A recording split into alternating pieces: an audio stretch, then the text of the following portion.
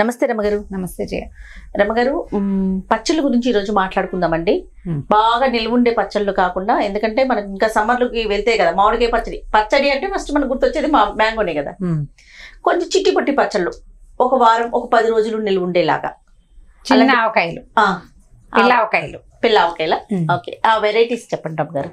ఈ ఆవకాయ అనగానే అంటే ఆవపిండే కదా, బేసిక్ పిండి, ఉప్పు కారం ఆవపిండి, ఈ 3 మనం దోస ఆవకాయ చేసుకోవచ్చు, కాలీఫ్లవర్తో ఆవకాయ పెట్టుకోవచ్చు, తర్వాత ఏమో మనం బూడిద గుమ్మడికాయ సన్నగా కోరి దాంతో ఆవకాయ పెట్టుకోవచ్చు. రియల్లీ చాలా బాగుంటుంది కూడా.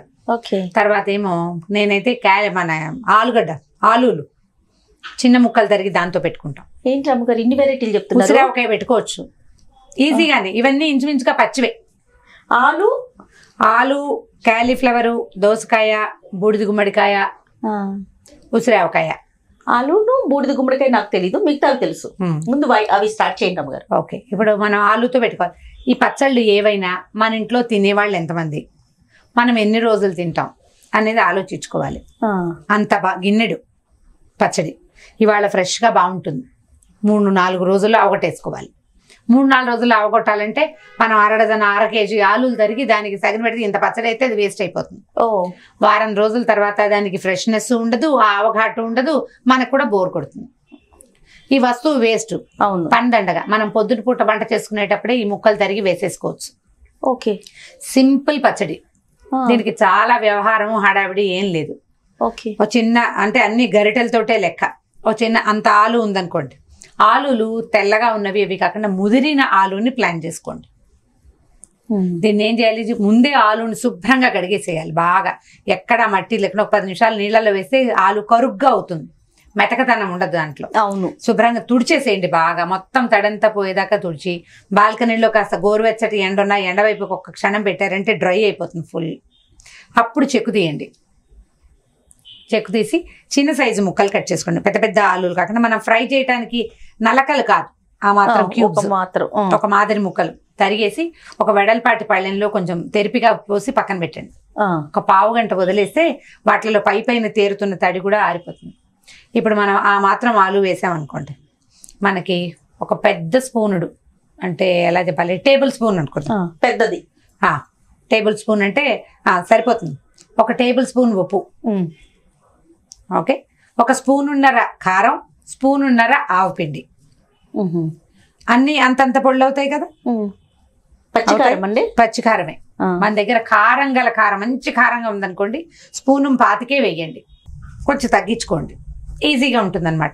ఇప్పుడు ఉప్పు ఎందుకు తక్కువ వేస్తున్నామంటే సాధారణంగా ఇప్పుడు ఉప్పు కారు ఎక్కువగా ఉంటుంది. మన ఉప్పులో ఉప్పు ఎక్కువ ఉంటుంది అన్న అనుమానం ఉన్న వాళ్ళు ఎక్కువ ఉప్పు వేసుకోవద్దు, కావాలంటే తర్వాత కలుపుకోవచ్చు. ఈ ఆవకాయలు పెట్టేటప్పుడు వీటిలలో పెద్ద ఊట రాదు కదా, ఊట తక్కువ ఉంటుంది. 2 నిమ్మకాయలు తప్పనిసరిగా పెట్టుకోవాలి. నిమ్మకాయలని ఫ్రిడ్జ్లో ఉన్నవి తీసి పచ్చడి చేద్దామని భావించద్దు. బయట ఉండాలి నిమ్మకాయ. ఫ్రిడ్జ్లో పెట్టిన నిమ్మకాయకి బూజు పట్టే లక్షణం ఉంటుంది. 2 నిమ్మకాయలు లేదా పొద్దున్నే తీసి వాటిని నీళ్ళలో పడేసి పెట్టండి, రూమ్ టెంపరేచర్కి వచ్చేస్తుంది. నిమ్మకాయలు తుడిచి పక్కన పెట్టుకోండి. ఇప్పుడు ఉప్పు కారం ఆవపిండి కలిపామా, ఈ 3 కలుపుకోవటం ఒక చిన్న బౌల్లో. తర్వాత కొంచెం ఒక పావు స్పూన్ పసుపు వేయటం. ఈ ముక్కల్ని ఎత్తి అందులో వేసేయండి, పైకి కిందకి కలపండి. ఈ 2 నిమ్మకాయల్ని గింజలు లేకుండా చక్కగా అందులో పిండేసేయండి. ఆ మాత్రం పచ్చడి అవుతుంది అది. మనకి ఈ పచ్చళ్ళని పొరపాటును కూడా ప్లాస్టిక్ డబ్బాల్లో పెట్టద్దు. ప్లాస్టిక్ డబ్బాలు కాకుండా పింగాణి బౌల్స్ కానీ స్టీల్ దాంట్లో పెట్టినా క్రమంగా వస్తువు పాడైపోతుంది. గిన్నె పాడవుతుంది, ఇది పాడవుతుంది.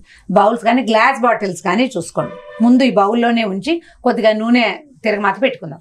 తిరగమాతకి ఏం పెట్టాలి, కామన్ తిరగమాతలే ఈ పచ్చళ్ళన్నిటికీ. ఒక 4 స్పూన్ల నూనె మరగనిచ్చి దాంట్లో కాసిని మెంతులు వేయటం ముందు, తర్వాత ఆవాలు, కొద్దిగా ఒక ఎండుమిర్చి చిరిపి వేసి కొంచెం కరివేపాకు పచ్చిపోయేదాకా వేగించండి. ఇప్పుడు మీకు ఎవరికైనా బాగా శనగపప్పు, మినపప్పు అవన్నీ పప్పులుగా పచ్చడి ఉండాలంటే వేసుకోండి. నాకు అస్సలు పప్పులు పచ్చళ్ళల్లో నచ్చవు, మా ఇళ్లలో తినము, నాకు అసలు నచ్చదు, అందుకని నేను వేయను. మినపప్పు జస్ట్ వాసన బాగుంటుంది కాబట్టి ఇంతే మెంతులన్నీ వేసాను, అంతే మినపప్పు. తిరగమాతలో మెయిన్గా ఉండాల్సింది మెంతులు, ఆవాలు, ఇవి 2 వేయటం, కరివేపాకు వేసాం, ఇంగు వేసుకోవటం. ఈ పోపుని తీసి పక్కన పెట్టుకుని కొంచెం చల్లారాక ఈ పచ్చడిలో కలిపేసుకోండి. మీరు పైకి కిందకి కదిపి చూసుకోండి. పచ్చడి కొద్దిగా వదులుగా ఉందా లేదా, మరి టంగుమని ఉందనుకోండి, మరి కాస్త నూనె కాచి పోసుకోండి. పులుపు సరిపోయిందో లేదో మీరు అప్పుడే చూడొచ్చు. మంచి ఆవఘాటుగా ఉంటుంది. సాయంత్రానికి ఊరిపోతుంది ఇది. మీరు ఇదే సేమ్ రెసిపీని వితౌట్ ఎనీ డౌట్ కాలీఫ్లవర్ కూడా వాడుకోవచ్చు. అవును. ఒకవేళ కాలీఫ్లవర్కి ఇంకొక చిన్న ప్లస్ ఉంది. ఇప్పుడు మనం ఆలు కోసం చెప్పాం కదా, ఉసిరావకాయ ఒకటి చెప్దాం. ఉసిరికాయలు మామూలుగా పాతకాలంలో అంటే ఇదివరకు ఏం చేసేవాళ్ళు అంటే కాయలు మగ్గబెట్టడము లేకపోతే వేయించటము చేసేవాళ్ళం. ఉసిరావకాయకి మేము పచ్చి ముక్కలు పచ్చడే పెట్టుకుంటున్నాం. ఉసిరికాయలు ఉంటే కాయల్ని 6 పచ్చాలుగా గీతలు కనపడుతుంది, ఆ ప్రకారం తరిగేసి చిన్న చిన్న ముక్కలు చేసేస్తున్నాం. ఓకే. పచ్చి ముక్కలు డైరెక్ట్ గా తింటే ఆమ్లా మంచిది ఒంటికి. ఈ వేగించటము ఉడికించటము గోల లేకుండా ఎన్నో వద్దు, అన్ని ముక్కలు చేయండి. ఒక 1/2 కిలో అనుకుందాం. 1/2 కిలో ఉసిరికాయలు అంటే ఇప్పుడు మన టీ గ్లాస్ ఉంటుంది చూడు, దాంతో ఉప్పు కొంచెం వెల్తిగా, అంత వెల్తిగా చేయండి. దాని నిండా కారం, దాని నిండా ఆవుపిండి. ఉప్పు అంటే గల్లుప్పే కదా రమ్మగారు? మామూలుగా అంటే అలవాటుని బట్టి. గల్లుప్పు అయితే కరగదు కదా, కల్లుప్పుని గ్రైండ్ చేసుకుని వాడుకోవటం. లేదా ఇప్పుడు మనకు చాలా ఉన్నాయి కదా, టాటా సాల్ట్, ఆ సాల్ట్, ఈ సాల్ట్ అని. వీటికి పచ్చళ్ళు చేసుకునేటప్పుడు ఏంటంటే ఇది నిలవబడుతుంది కదా, ఒక 5-6 రోజులు తింటాం కనీసం. రాళ్ల ఉప్పుని వాడుకోండి. దాన్ని ఈజీగా ఏం చేయొచ్చు అంటే కొద్దిగా ఎండలో పెట్టి మిక్సీలో వేస్తే మనకి ఇంకొక ప్లస్ ఉంది. మిక్సీలో వేస్తే జార్ బ్లేడ్లు కూడా చక్కగా పదునెక్కుతాయి. అవును. ఆ ఉప్పు వాడుకోండి, సీ సాల్ట్. ఓకే. రాళ్ల ఉప్పు తెచ్చుకుంటే మంచిది. ఇప్పుడు మనం ఒక గ్లాస్ పెట్టుకున్నాం కొలత, ఆ గ్లాస్ చిన్నది టీ గ్లాస్, బుజ్జి టీ గ్లాస్. ఈ టీ గ్లాస్ లో అంత వెల్తిగా ఉప్పు, టీ గ్లాస్ కి నిండా ఇలా కొప్పుగా ఉప్పు, కొప్పుగా కారం, కొప్పుగా ఆవపిండి. ఓకే. ఉప్పు మాత్రం ఇంత వెల్తిగా. మీరు ఉప్పు తర్వాత కలుపుకోవచ్చు అవసరం అనుకుంటే. అవును అవును. ఇలా ఆలోచించండి. ఇవి పోసేసుకోవటం, ఇవి కలిపేసుకుని ఈ పచ్చి ఉసిరికాయ ముక్కల్ని కూడా అందులో పోయటం. పోసాక ఏం చేయొచ్చు అంటే దీనికి 1 స్పూన్ మెంతుల్ని చక్కగా వేయించి నున్నగా మెత్తటి పొడి చేసేయండి. మెంతిపిండి ఉసిరికాయ బెస్ట్ కాంబినేషన్, వాసన చాలా బాగుంటుంది. ఇందులో కలిపేసుకోవటం. ఓ 4 లేదా 3 నిమ్మకాయ రసం పిండేయటం. ఇందాక నేను చెప్పిన సేమ్ తాలింపుని దీనికి కూడా వేయటం. ఉసిరికాయలు 1/2 కిలో అన్నాం కదా, పిండి కూడా ఎక్కువ ఉంది కదా, కాబట్టి మరి కాస్త నూనె మాత్రం వేయండి. తాలింపు వాసన వస్తూ బాగుంటుంది. పచ్చి ఉసిరికాయ పచ్చడి ద బెస్ట్ హెల్త్కి.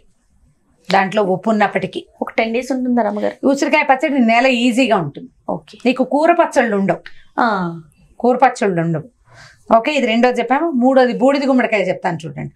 బూడిద గుమ్మడికాయ మరీ ఎక్సలెంట్గా ఉంటుంది, చాలా బాగుంటుంది.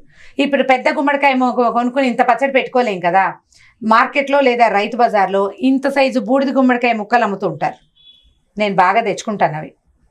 హైదరాబాద్ మార్కెట్లలో ఖచ్చితంగా దొరుకుతుంది, మిగిలిన ఊళ్ళలో దొరుకుతుందో లేదో నేను చెప్పలేను. ఇంత పచ్చడి కూడా మనకు అక్కర్రా, ఇంత ముక్క చాలు. ఇప్పుడు ఇలా పొడుగ్గా ఉందనుకుందాం, అది అంత ముక్క బూడిద గుమ్మడికాయనా. దీన్ని ఏం చేయాలంటే అలాగా పై చెక్కు తీయండి, బాగా అంటే బరగ్గా మొత్తం గీకేయద్దు. గింజ పార్ట్ తీసేయండి, కండ ఉంటుంది కదా. దీన్ని ఏం చేస్తామంటే మనం ఉల్లిపాయ సన్న ముక్కలు తరుగుతాను చూడు, అట్లా సన్నటి ముక్క తరుక్కోండి. ఓకే. కోరేయచ్చు కూడా మీ సరదాన్ని బట్టి, మీ ఆసక్తి ఉంటే అలా కూడా చేసుకోవచ్చు, ఏం పర్వాలేదు. ఈ సన్న ముక్కలు తరిగామా, దీనికి సాయం మనం ఒక ఉల్లిపాయను వేసుకుంటే ఇది వాసన బాగుంటుంది. పచ్చి ఉల్లిపాయ. ఓకే. ఒక చిట్టి ఇంత ఉల్లిపాయని సన్న ముక్క తరిగేయండి. అది కూడా ఉల్లిపాయ భావకంగా కనపడకూడదు, అది అంత సన్న ముక్కలు. ఈ 2 ముక్కల నుంచి నీరు ఊరిపోతూ ఉంటుంది. ఇప్పుడు బూడిద గుమ్మడికాయ ముక్క నేను ఇంత ముక్కని చూపిస్తున్నాను కదా, ఇంత ముక్క అంటున్నాను, అది మీకు సైజ్ తెలియకపోవచ్చు. అందాజుగా చెప్తాం. ఇప్పుడు ఇంత ముక్కనే అనుకుందాం, దానికి 2 టేబుల్ స్పూన్ల ఉప్పు, ఇంచుమించుగా టేబుల్ స్పూన్ అంటే 15 grams ఉంటుంది కదా, సో 30 grams ఉప్పు అనుకో. ఓకే. 2.5 టేబుల్ స్పూన్ల కారం, 2.5 టేబుల్ స్పూన్ల ఆవపిండి. ఓకే. ఇప్పుడు కరెక్ట్గా వచ్చింది చూడండి. ఆవపిండి, ఉప్పు, కారం కలిపేయండి. ఒక చిటికెడు పసుపు. నేను చెప్పినా చెప్పపోయినా పచ్చళ్ళల్లో నేను మర్చిపోయినప్పటికీ మీరు పసుపు మాత్రం వేసుకోవాలి. అన్నిట్లలో పసుపు వేయటం, ఉప్పు, కారం, ఆవపిండి 3 ఓ బౌల్లో కలపండి. ఈ ముక్కలు గుజ్జుగా తడితడిగా నీరు ఊరిపోతూ ఉంటుంది, ఇది ఎత్తి అందులో పడేయండి. పచ్చి ముక్కలే. దీన్ని పుల్లగుమ్మడి అంటారు. మనం బూడిద గుమ్మడికాయ అంటామా, తూర్పు వైపు అంతా అంటే వైజాగ్ వైపు పుల్లగుమ్మడికాయ అంటారు. చిన్న పులుపు ఉంటుంది. నిమ్మకాయ గిమ్మకాయ ఏమీ అక్కర్లేదమ్మా, ధారాళంగా చక్కగా కలిపేసుకోండి. ఉప్పు, కారం, ఆవపిండి కలిపేసి ఈ గుజ్జందులో కలిపేసేయండి. పచ్చడి లూజ్గా, అసలు దాన్ని చూస్తేనే తినేద్దాం అనిపించేస్తుంది. చిన్న తిరగమాత పెట్టుకోండి. దీనికి ఒక 2 స్పూన్ల నూనె చాలు, ఎందుకంటే ఇది లూజ్ గా ఉంటుంది, గుజ్జు ఉంటుంది కదా. బూడిద గుమ్మడికాయ ఆరోగ్యానికి చాలా మంచిది. అవును, మనం పచ్చి బూడిద గుమ్మడికాయ తినమంటే ఏ రకంగానూ తినలేం. ముక్కలు చేసి సాంబార్లో వేసుకుంటాం అంతే. గుమ్మడికాయని సాంబారు లేకుంటే హల్వా, ఈ 2 తప్ప మా దగ్గర కష్టం. 3వది ఉంది మా దగ్గర. 2 రకాల కూరలు చేసుకుంటాం మేము. పులుసు కూర ఒకటి, శనగపప్పు వేసి పులుసు కూర 2వది. 2 కూరలు బూడిద గుమ్మడితోటి మేము చేసుకుంటాం, మేము బాగా తింటాం. దాంతో గారెలు కూడా చేసుకోవచ్చు. క్యాబేజీ బదులు దాన్ని వేసుకోవచ్చు బూడిద గుమ్మడిని. పచ్చడి చేసి చూడండి, ఇది కొత్త పచ్చడిగా ఉంటుంది, డిఫరెంట్ గా ఉంటుంది. పికిల్ లాంటిదే, వారం 10 రోజులు శుభ్రంగా ఉంటుంది. అసలు అది బూడిద గుమ్మడికాయని మీరు చెప్పేదాకా ఎవరికి నరమానవుడికి అర్థం కాదు అదేమిటో. ఇది ఇంకా బాగుంది, నాది దావా, నేను ఖచ్చితంగా చెప్పగలను. నేను ఎంతమందికి చూపించినా అది బూడిద గుమ్మడికాయని తెలుసుకోలేకపోయారు. ఓకే, చాలా ఎక్సలెంట్. ముల్లంగి తోటి కూడా ఇలా చేయొచ్చు, నార్త్ ఇండియాలో చేస్తారు ఇదే ఊరగాయ. కానీ ముల్లంగి వాసన పట్టేస్తుంది, తెలిసిపోతుంది మనకి. ఈ వాసన అసలు తెలీదు. చిన్న తిరగమాత, కాసిన మెంతులు, అన్ని మెంతుల కంటే ఎక్కువ ఆవాలు, ఎండుమిర్చి, ఇంగువ, కరివేపాకు బాగా వేగనేయండి, లేకపోతే పచ్చి ఉండిపోతుంది. తాలింపు వేసేసేయండి. పొద్దున పెడితే సాయంకాలానికి ప్లేట్లో వేసేసుకోవచ్చు. రమ్మగారు, అన్నంలోకి బాగుంటుందా టిఫిన్స్ కంటే? ఎక్సలెంట్ గా ఉంటాయి. ఇవన్నీ అన్నంలోకే బాగుంటాయి, ఏది టిఫిన్లోకి బాగుండే పదార్థం కాదు. మీకు వేడి అన్నం, దానికి నెయ్యి, మీకు మీ ఇంట్లో వెన్న కూడా ఉంటే ఇంకా మహత్తరంగా ఉంటుంది. ఉండాలి. మన దగ్గర కాలీఫ్లవర్ ఇంత చిన్న ఫ్లోరెట్స్ కట్ చేయటం. దీన్ని ఏం చేయొచ్చు అంటే, మనం రైతు బజార్ నుంచి తేగానే, ఏదో బజార్ నుంచి తెచ్చుకుంటాం, నీళ్లలో వేసి ఒక్కసారి కడిగేసి శుభ్రంగా కొంచెం గోరువెచ్చటి నీళ్లలో ఉప్పు పసుపు వేసి ఓసారి ముంచేసి, తర్వాత దాన్ని బాగా గుడ్డబెట్టి తుడిచి చిట్టి చిట్టి ఫ్లోరెట్స్ కట్ చేసి పెద్ద బట్ట మీద విశాలంగా పోసి ఒక పూట వదిలేయండి. మనం పొద్దున కడిగితే రాత్రికి పచ్చడి కలుపుకోవాలి, ఉన్న తడంతా ఆరిపోయేదాకా. లోపల లోపల ఉండిపోతుంది కాబట్టి ఒకసారి కడుక్కోవడమే, శుభ్రంగా తుడుచుకోవటం, బాగా క్లీన్ గా. ఎంత బాగా తడి లేకుండా తుడిస్తే పచ్చడి అన్ని రోజులు నిలవ ఉంటుంది. ఆ మాత్రం పువ్వు ఉందనుకోండి, అంత పువ్వు పెట్టద్దు. ముందు కొద్దిగా ఇన్ని ముక్కలే పెట్టి చూడండి. ఇన్ని ముక్కలకి అందాజుగా 1 స్పూన్ ఉప్పు, 1 స్పూనున్నర కారం, 1 స్పూనున్నర ఆవపిండి, అన్నిటికీ ఇదే రెసిపీ. మీరు దాని మీద పెట్టే తిరగమాత, దాంట్లో మీరు వేయగలిగే ఇంగువ, వెల్లుల్లిపాయలు వేసుకుంటామంటే తాలింపులో కూడా వేసుకోవచ్చు. హెల్దీ ఐటమే కదా, హెల్దీ ఐటమ్స్. వీటిలలో చాలా పప్పులు వేసి దీని ఒరిజినల్ టేస్ట్ ని పాడు చేయదు. నేనేమనుకుంటా అంటే, మీరు శనగపప్పు, మినపప్పు అలా పప్పులుగా కూరలు చేసుకోవచ్చు, పప్పులు చేసుకోవచ్చు. పచ్చళ్ళల్లో కూడా ఎందుకు ఈ పప్పులు? కానీ తాలింపు వేసిన వెంటనే కొంచెం సేపు బాగుంటాయండి, పప్పులు కరకరలాడతారు, మెత్తగా అయిపోయి. నాకు కూడా పెద్దగా టేస్ట్ నచ్చదు. ఈ పప్పులు పులిహారలో బాగుంటాయి, పులిహారకు అవసరం.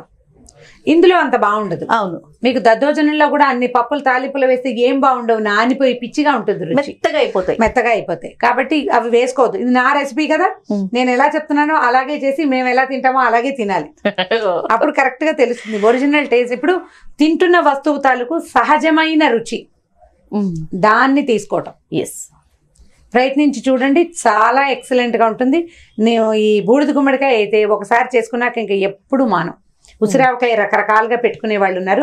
ఈ పచ్చి ముక్కల ఉసిరావకాయ పెట్టుకుని చూడండి, చాలా హెల్దీ.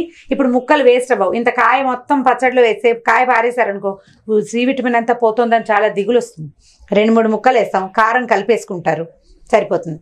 మనం కాలీఫ్లవర్లో, ఆలూల్లో, తర్వాత ఏమో మన ఉసిరికాయల్లో, వీటిల్లో ఖచ్చితంగా మనం నిమ్మరసం పిండుకోవాలి. మన రుచి అనుసారం పుల్లగా తినేటట్టయితే ఇంకో కాయ ఎక్స్ట్రా, అంత పులుపు అక్కర్లేదు, కొద్ది పులుపు చాలంటే ఇది.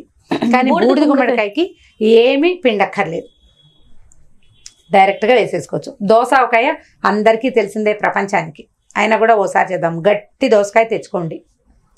దోస గింజలు ఉంచుకునే అలవాటు ఉన్న వాళ్ళు, ఇష్టం నచ్చితే గనక ఉంచుకోవచ్చు. గుజ్జులో ఆ గుజ్జు చాలా బలం ఉంటుందని, ఆ లోపల సిరం లాగా వస్తుంది కదా అని ఫీల్ అవుతారు. మీకు ఇష్టమైతే చక్కగా చిన్న దోసకాయ మొత్తం తరిగేసుకోండి.